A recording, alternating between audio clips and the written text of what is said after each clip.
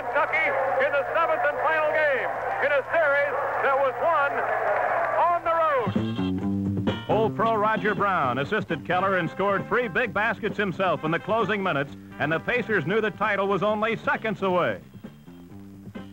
Indiana spread out the floor to run the clock down and capture another ABA championship.